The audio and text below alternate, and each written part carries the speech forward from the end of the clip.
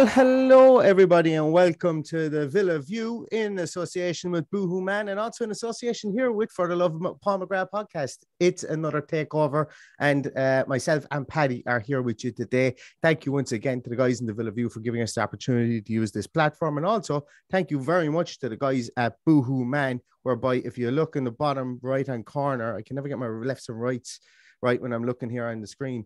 But if you look here in the bottom corner, you'll see a Boohoo Man offer. You get an extra 10% off all Boohoo Man menswear with the code VillaView. Does exclude some sale and selected items, should I say, but it is 10% off all Boohoo Man menswear. So go use it and feel good about yourself as we come into the good weather and into the summer months. I must say, before I bring Paddy in there, I must say it is an absolute belter of a day here in Ireland. It's almost a shame to be podcasting indoors, but I no doubt I will get out into it just before the game starts. So this might be a quicker one so that I can try and get some rays on my milky calves before this game starts. But as I said, I am not the only one that's here today. I do have the wonderful Paddy, and Paddy is coming to me from a car. So whoa, he looks a bit squashed there on the screen. But I don't know, Paddy, can you hear me? I can hear you well. Excellent. Paddy's on the way. Of course, if anybody knows Paddy, or if anybody met Paddy last weekend, all Paddy does is go to gigs, matches, events. You know, he's like, I don't know, but Paddy, I think that you're a secret agent for the tourist board here in Ireland or something. Because you get tickets to everything, and you're on your way up to watch the rugby in the Aviva Stadium today. But we're not going to talk about that. We're going to talk about Aston Villa. We've got 6 minutes before the team sheet is announced. Could be a different one today, Paddy. Could be a different type of team sheet. Could be a couple of players missing. And by the sounds of things, it looks like obviously we're not going to have the Leon Bailey tantrum today because he's going to be out. Yeah. But we might see a bit of a shake-up in midfield. What do you think? Well, but it sounds of it looks. He said that there'd be no Jacob Ramsey. You know, well, he insinuated there might be no Jacob Ramsey. I doubt very much he's going to risk Jacob Ramsey when we have backups to step in. So if he had to pull up in training, then I would imagine we're going to see at least a change in midfield and a change with Leon Bailey. And if some people get their way, we could see Courtney House back in there, but who knows? Well, the great Philly D has made a great suggestion here, and I'd have him in there. He wants us to put Mortimer in for JJ today. So we bring back Dennis Mortimer, put him in there for JJ and try and shore up that attacking option. I'll take it for sure. Absolutely. But what do you think about the backline, Paddy? Do you think the backline is going to be as is from last week? I know you are the Chambers fan club, and you were the only one there for a while. But do you think he keeps his place from last week? I would never second guess Stephen Gerrard, because when I feel like someone should be there, they're not there. So he didn't do anything wrong last week. In fairness, it was a performance where nobody did anything wrong and nobody did anything extraordinary either. So for me, I would give him another chance. I'd let, like, we know what Konza can do. He knows what Konza can do. So give him those bit of responsibility. And you know, there's a reason I like Callum Chambers, and he seems to be a leader on the pitch. I watched him again last Saturday from behind the goal. There's an awful lot of talking goes on between him and Tyrone Mings. And, you know, I have a conspiracy theory that he's in there to keep Mings focused and on the ball throughout the game. And that's no harm either. So, I for the day that's in it, I don't think it really matters for us. But obviously, we want to go and get the 3 points. But I think what really matters is what happens further on up the pitch and how we go about setting up our midfield and attack. I think so too. And look, while we do like what Chambers brings, and he does bring something different in there, and as you say, he's a bit more vocal, he's a bit more assured in the air. He's not the complete centre half either, and it is fair. And I kind of agree with Jason to a point that he made one or two errors, but I don't think there was anything glaring. Like he didn't fall on his arse at any stage, and he didn't. Oh, sorry, I'm not in my own podcast now. I can't be swearing like that. But he didn't fall on his backside at any stage, and and create anything glaringly obvious. Like Norwich didn't have any huge chances. Maybe that long shot that Emi Martinez had to tip over, and I think there was one other screwball scramble in there as well. But while he's a good stopgap for where we are, and I think that he can grow in there. And look, it's about partnerships. I'm going to be blue in the face if for anybody who's going to listen to this podcast or listen to our podcast between now and the end of the season. You're going to hear me rabbit on and rattle on about partnerships. Get a win today or get a win over the next couple of weeks and then just work on partnerships. I don't really care about results from there on out because we need to find a defensive partnership. We need to see what we have there. We need to see if somebody needs to be moved on. We need to find a midfield. We need to find something on our midfield three because we're going to have to keep some people in there. And lastly, I think we're working on the one we've been working on since the start of the season. And the one that I think we're going to see an awful lot of is the Watkins-Ings partnership as we go towards the end of the season. And it's becoming better. It's getting better. And we can see what that does bring to the team when you do have two players up there that are beginning to feed off each other as well. Richard Laws makes a good point here as well, and I don't know, we might actually see him on the team sheet today. But is the lack of Chuck Moeka a sign that he's probably off, Paddy? I know we've spoken about this at length previously. Well, the last I had heard from somebody who knows the family quite well was that he was staying. That's a number of weeks ago now, and he hasn't had a sniff of any action since. So again, it's one of those ones we just have to wait and see. It's a bit frustrating that we don't hear anything about it, and we get people at the presser asking them about Man United and Man City and Rangers, and not about the pressing matters which us as fans want to know. Yeah, and I suppose, look, it'll all come out in the wash, and I think it'll come out in the wash over the next few weeks. I don't think we'll be waiting much longer for it, if that makes sense. But Stephen Gerrard made a lot of points today. He said, if you out-train a senior player, you're going to get your place in the team. Yeah. And we've seen that with Jacob Ramsey. We've seen that with young Tim. We've seen it with the likes of Tommy O'Reilly getting on the bench. Yeah, he hasn't come off the bench, but who the hell? There was nobody on any podcast or anywhere within the whole stratosphere of even the Milky Way was talking about Tommy O'Reilly getting Premier League, a sniff at Premier League level this season. So, Stephen Gerrard is true to his word in that aspect. And, I want to see Carney there. I hope we do see minutes from him. I hope we see minutes from him today. And we have, I would imagine, a team sheet has been announced. And we're going to have a bit of a tantrum here, Neil. We're going to have a bit of a tantrum. Now, I'm not going to make the mistake that I always make here and go, okay, I'm going to fire it up on the screen first. I'm going to give it time to load. But we will call out because I get flustered and then I go, I don't know what's going on here. So I'll give it time to load on the system. We'll pull it up afterwards and we'll talk about it when we're talking about the Leicester team. But the team itself is Emi Martinez is in goals. We have Matthew Cash. We have Ezri Konsa, Mings and Digne as our back four. So once we already have that question answered as to whether Chambers is going to be in there.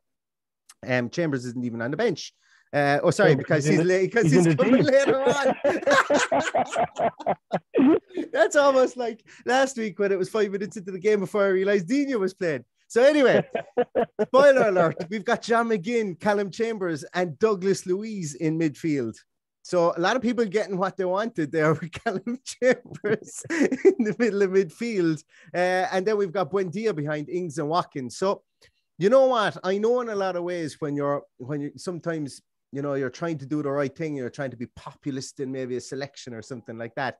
I think that there's going to be a lot of fans of this. There's going to be a huge amount of fans. There's going to be excitement to this because people have been chomping at going, we need to see Callum Chambers in midfield. He played there for Fulham. He was their player of the year and he was great. And he played also a bit there for Middlesbrough when he was on loan. Even my dog likes it. I don't know. Can you hear it? He's howling away outside the window.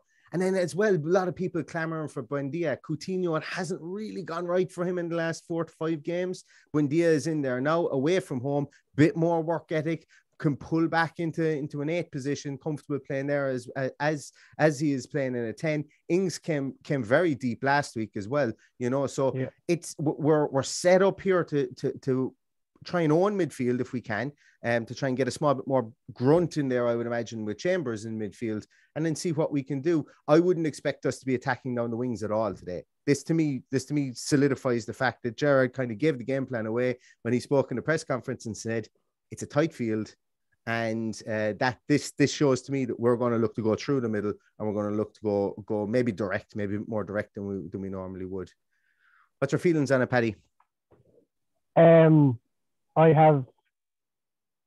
there's a woman trying to talk to me here while I'm on the call. Fans, Paddy, fans, they know you everywhere. I know. Like. She's asked me to reverse. Okay. Go for it. I'll cover up for you here. Well, watch this. No pressure, Paddy. You just have what? 275 people watching you reverse a car at the moment. No pressure. But substitutes before we come back to Paddy, there is some nice names on the bench here as well. We talked about if you out-train players, you will get your chance on the bench. Robin Olsen in there, obviously, is sub-goalkeeper. We have Josh Feeney is in there. Young 16, 17-year-old is in there. Not his first time on the bench this season either. Really highly thought of. Came up from, I'm going to say Fleetwood, I think is who he played with. And he actually got some senior minutes with Fleetwood, if I'm not mistaken, on the bench. Young man coming into this situation. I would imagine if we do have an injury at centre half position, Chambers will move back, because we have in the midfield area, we've got Nakamba and young Tim are on the bench, along with Morgan Sanson and Carney Chukwuemeka.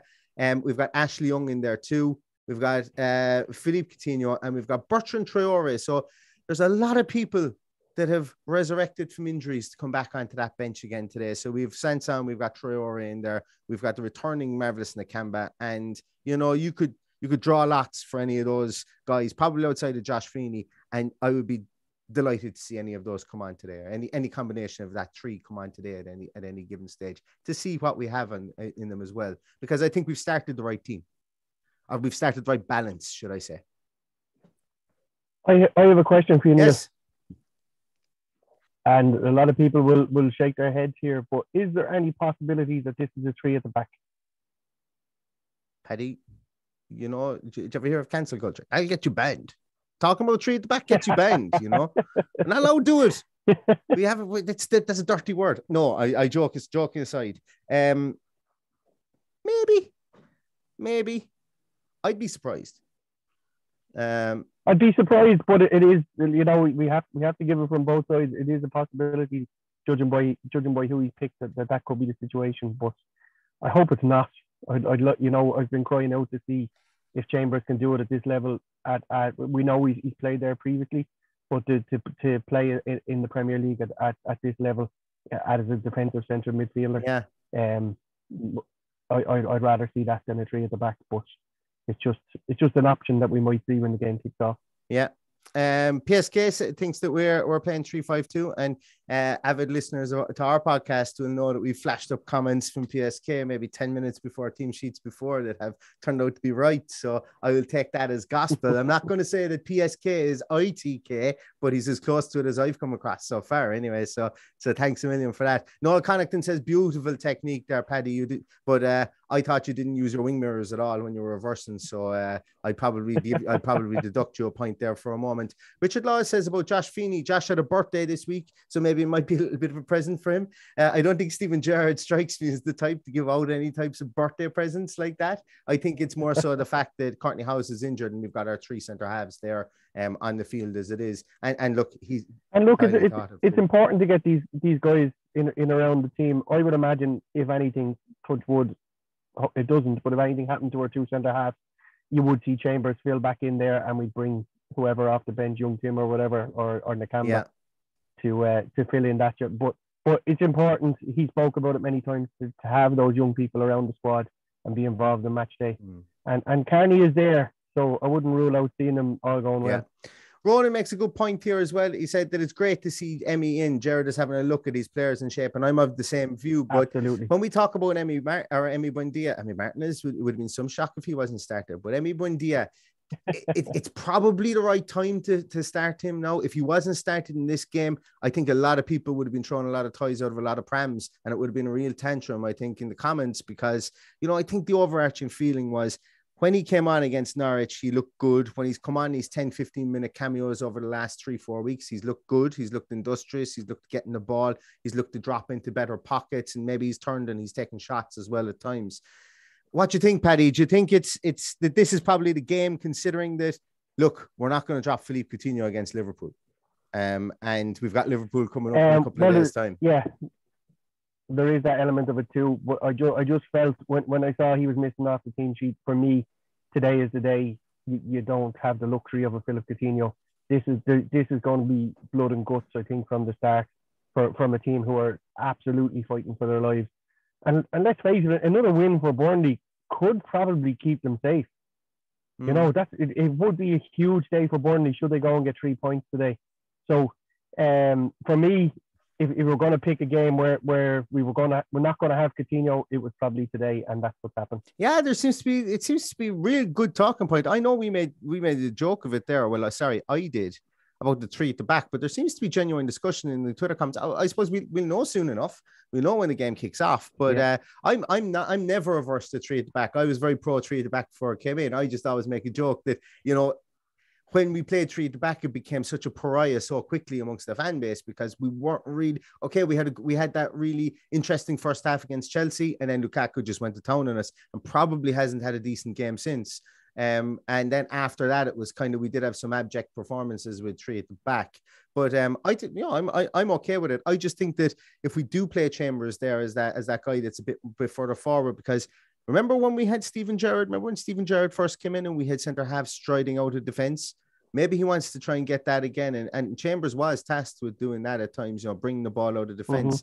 And maybe if it is a pseudo 3 at the back, I'm going to call it, he is given instead of playing a sweeper, he's going to probably play a bit further forward than the other 2 guys there. But I just don't see 3 in the back in Steven Gerrard's mentality or his DNA. I could be wrong. I've nothing to base that on other than the fact that I think he wants to push Luiz into the 8th position to see what he has there. And then once again, I'm going to be really honest. That's my confirmation bias because it's what I really want. It's what I want to see happen. So that's why I'm poo-pooing a lot of the 3 at the back, because while I do love that formation, I think it's a good formation, provided that you have it really drilled in. You can't just turn up on a singular day and play a 3 at the back and expect to be great. You know, you have to drill it in. Provided you can do that, I think it's a good formation as well. But once again, PSK makes a great point here as well, that with Weghorst up there as well, it could be a case that Mings and Chambers, like, he's a brute of a man, absolute brute of a man up there.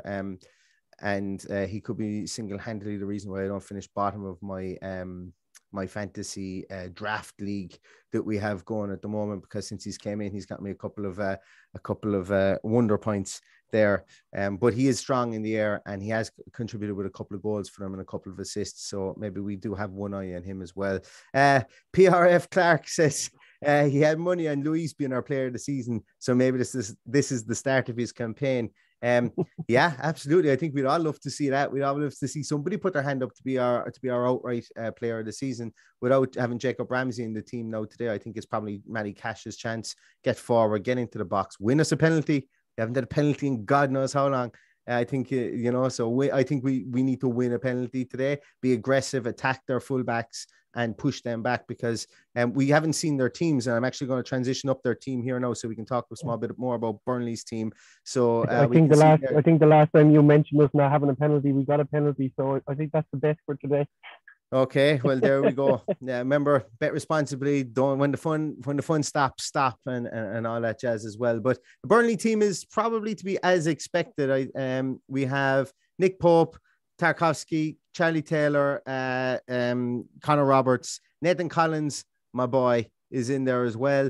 Aaron Lennon, Jack Cork, Brownhill, and Barnes. Aaron Lennon, Jack Cork, Brownhill, and McNeil will make up the midfield, and 2 big battering rams up there, and Ashley Barnes and Wout Weghorst up there to play the strikers' roles there. With Burnley, you know, Ashley Barnes, while he is a big, massive man, he does always play rough, usually behind that striker. So I'd imagine we'd see him drop deep. And maybe that's why Chambers is in there, because if he was dropping deep on a young Tim or on the likes even of Douglas Luiz, he's just a Hulk, so maybe Chambers in there to play that defensive midfielder position is to stop one of the two of them dropping deep, getting nods on for like Aaron Lennon is 90 years of age, but he's still fast. Brownhill gets past the striker, and we know Dwight McNeil does as well. So there's a lot. There's while there's not a lot in that team that is news to me, should I say? It's exactly how I expected. They do have a very, very definite way of playing, and we need to keep an eye on that, I think, as well. What do you make of their teams, Paddy? Who's the danger man there for you within that team? Well, before we move on, our two former boys aren't around today as well. We're always having a logical fear with those two. Who, Westwood? Westwood and Matt Loughton are both out today. So, well, Loughton is on the bench. Jay Rodriguez is injured. He's out as well. Yeah. That's always good. He's not even on the bench. Phil Bardsley, Paddy, our third guy is there. Phil Bardsley. Yeah. Jesus, Bardsley must be picking up the bus pass next year, I'd say. He must be ancient. So. Yeah. Like you said, Weghorst is my worry. Corn has to come off the bench. Also, he's had an up and down time since he came in, but when he's on fire, he's on fire. Lennon always seems to have a good game against us. McNeil, yeah, I would be worried about McNeil, although I don't think he's had the season that he had last year. I thought he was immense last year for them. So, yeah, look, there's talent there. It's just about when it comes together, and it has come together for the last 3 games. They've got 9 points in 3 games. So, and a point in the game before that as well, if memory serves me correct. So, I'm expecting them to go for this hammer and tongs. They've nothing to lose here. They'd probably take a point to start off with, but we'll see how that goes. I want to make an apology to Phil Bardsley. If he's picking up the bus pass, I must have it already because he's 3 months younger than me. So he's only a young fella. He's only a young fella at 36. He's only a young fella at 36. I'm recently turned 37, so I do apologize to Phil Bardsley and all belonging to him out there. But look, Aaron Lennon is 35. He's going to be playing that wing role as well. Like he's still lightning fast, not as fast as he used to be, but he's still a decent player. He's definitely there. Ashley Young. Could you imagine if Ashley Young went to Burnley like he was originally supposed to be, and he was playing on that left hand side, and they had an Ashley Young, Aaron Lennon left hand side, or even right hand side, God forbid. That'd be something. That would almost be like playing FIFA 97 or something. Having those two guys there. In midfield, we're missing Ashley Westwood. I'm digressing and I'm trying to be a comedian. I'm making a bad job of it. In midfield, Paddy, they're obviously missing Ashley Westwood. Jack Cork has come in there, and you know what? You talk about professionals within the game, and you talk about fellas who probably don't get the due that they're deserved. Jack Cork never lets you down. Like I remember talking to Southampton fans previously when he played with them, and they went, I'd have 11 Jack Corks every day of the week over a Virgil van Dijk or a Sadio Mane or anything, because they just knew Jack Cork was there. When he laced up his boots, he was going playing football, and that was it. There was no airs or graces about him. And you kind of, I suppose, it's fellas like him. And I must say his name is Jack Frank Porteous Cork is his name. So he gets great kudos for that third name that he has there, Porteous.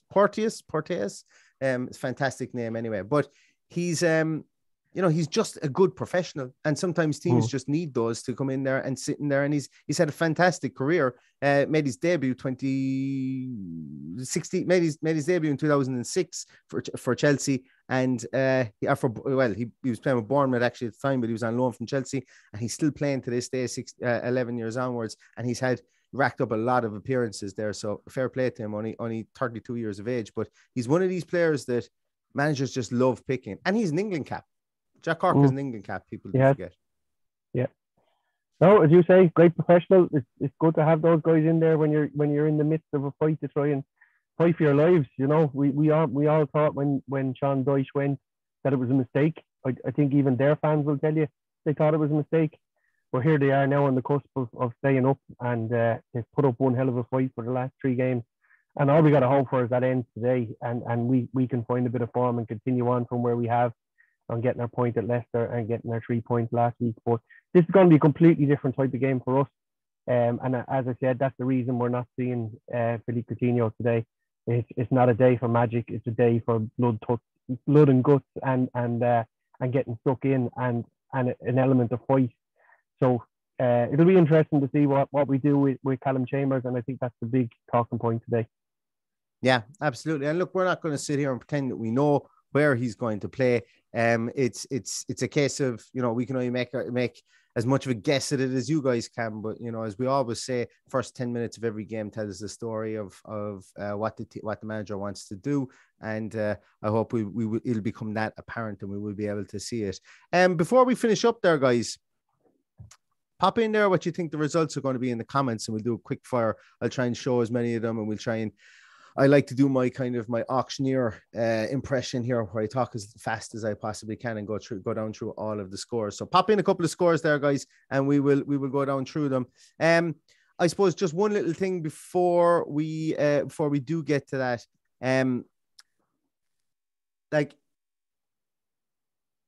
There still is talk of relegation, Paddy, and we'll just I think we'll just finish on this before we get to the scores. But there seems to be zero talk of potentially getting top half, but everyone's talking about relegation, and we've just as much a chance of getting top half as we do relegation. And exactly. I just want to, I kind of want to understand, I suppose, from yourself. Are you, and I won't even say a glass half empty or half full, but where do you personally come down on it? Because my thoughts are out there. I think there is no hope in hell that we're going to get relegated. Well, I think there's a reason they call the 40-point mark the magic 40-point mark, because I don't think anybody has ever gone down with 40 points. Would that be correct? West Ham, I think, went down with 40 points once. Yeah, mm-hmm. I think they did. Yeah. And while it's mathematically still possible, and don't forget as well that our goal difference is really, really good. So that technically they say we got 41 points. So while there's still a mathematical chance, we have to be worried about it. I would like to see that put to bed today with a good performance. A point will probably do it. And that's probably where I see it coming today. I see a good few goals, and I'm going to go for a 2-2 today, because I think that will probably be enough to keep us up, and probably a point that they'd be happy with. Keep talking there, Paddy. I need to load up all these comments. There's a rake of them. Yeah. I think I have got the majority of them. If I do miss out on, oh, geez, there's more.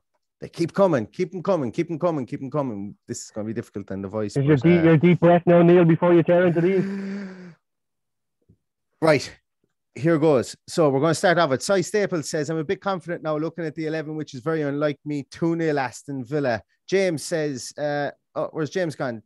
Burnley 1, Villa 2. Master P says 2-0. I think that's 2-0 Villa. I hope it is not 2-0 Burnley, but it could just as easy be. Same with Ty Terror. 2-0. I'm going to take that as a 2-0 Villa. Tom Fleming says 1-1.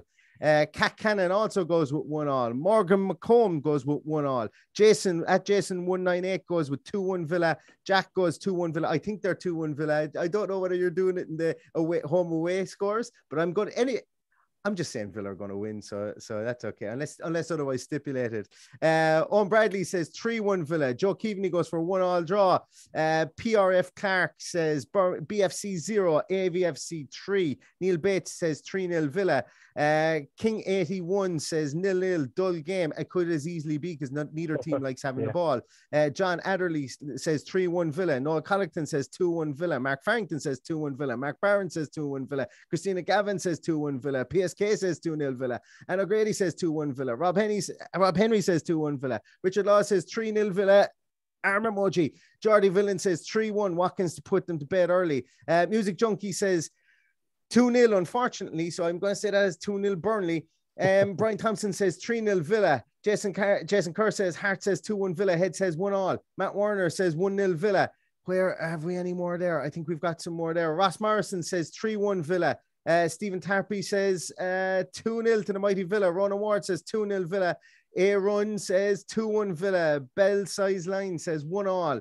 Kirpal Singh says 3-0 Villa. HSS says 6-0 Villa, and I'm not doing any more scores because I like that score, and that's the one I wanted to be. 6-0 Villa, 90-minute performance. Gerrard nails the selection. We come away from Burnley with we take all their beautiful pies that they make in the Burnley area. We eat them all in front of them, and we don't give them a crumb, and we beat them 6-0. How's about that? That's exactly how I would love this game to finish.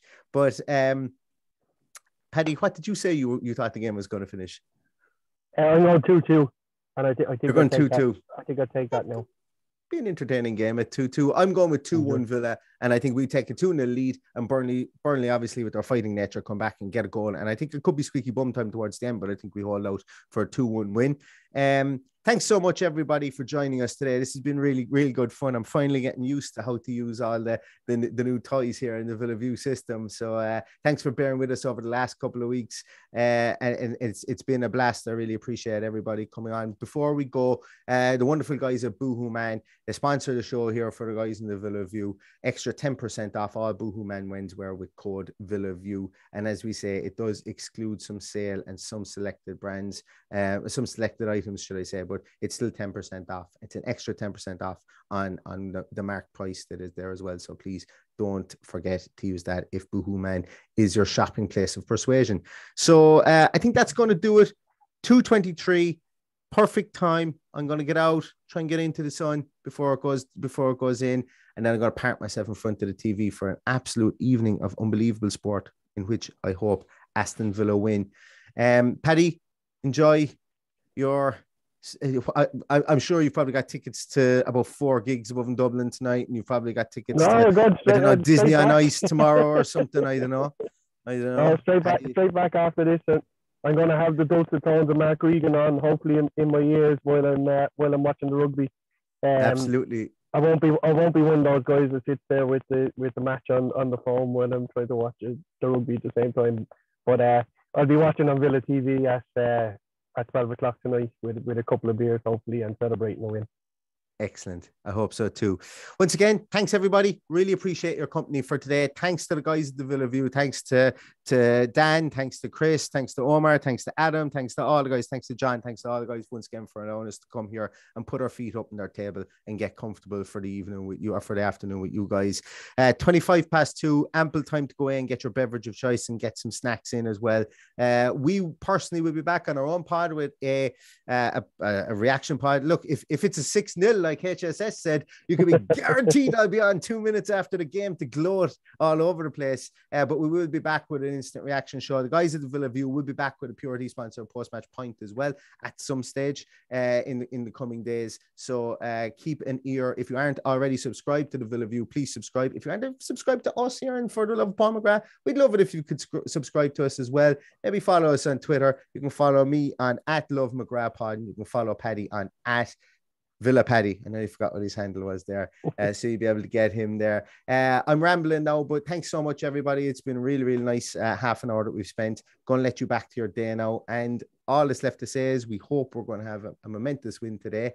And up the Villa. Up the Villa.